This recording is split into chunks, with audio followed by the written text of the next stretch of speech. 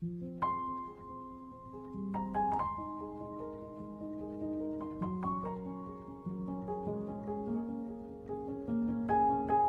Osterberg's life's work was quite amazing, really. She was born in 1849 in Sweden. She was a fantastic visionary. Was the founder of Dartford College of Education, which at that time was called the Bergman Osterberg Physical Training College.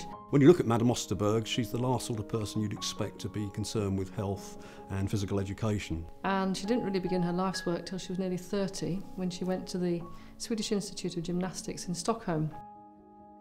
She was a very, very small lady, quite rotund as well, and she wasn't particularly interested in sport.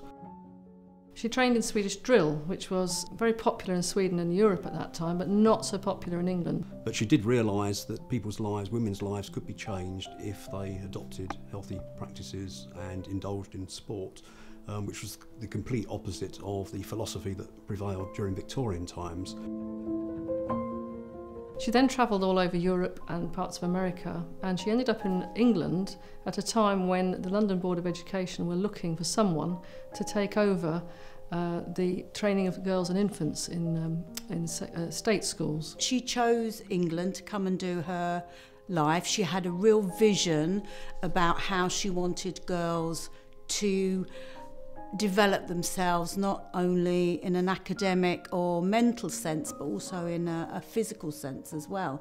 When women were generally seen as what they described as the weaker vessel, they were seen to be psychologically and physically inferior to men. Madame Osterberg's view was that women could actually achieve anything if they were trained properly, if their bodies were trained properly, if they were given the chance to indulge in sports and physical activity.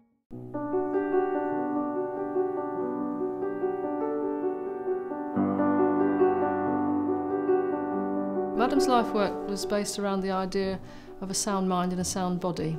So really she was a visionary, a revolutionary, a pioneer, an emancipator and a liberator. She thought of English girls and women as her special English roses. She actually trained over 1,300 teachers to teach Swedish drill in state schools.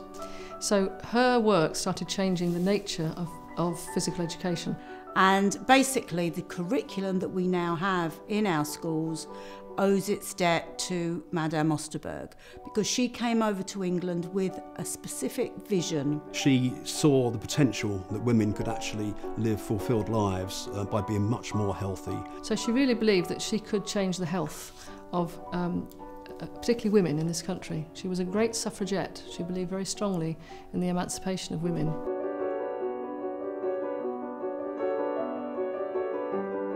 In the Victorian days, if you can imagine, in order to do sports, girls and women couldn't really move freely. Madame believed that you should be freely able to move in your clothing, and she didn't really appreciate the Victorian style of dress. They wore corsets, they wore very long skirts. So in conjunction with one of her students, Mary Tate, who later became one of the lecturers here, they designed the gym slip. Which was without arms, so the sleeves were taken away, and it was shortened, which was rather audacious for the day, because people were used to seeing ladies doing certain activities in very long skirts.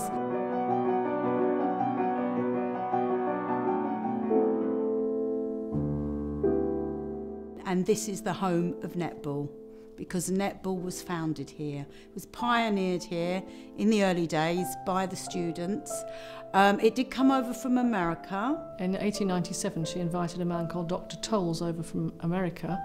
She probably had met him before on one of her travels, and he came over and showed the girls how to play basketball. But they developed it in different kinds of ways. They changed the sections, they changed the goals. And they then adapted the game to turn it into netball so that it'd be more acceptable for Victorian women. And then later on, they then formulated the rules of netball as we know it today.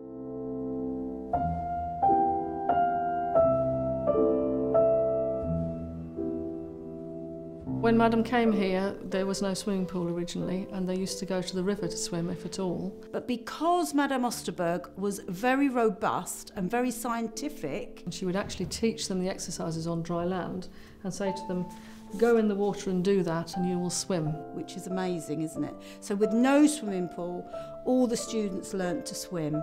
And she said, when you get into the river, when you get into the water, you've now done the drills, you know exactly what you have to do, you will be able to swim. And apparently they did, which I think is quite amazing.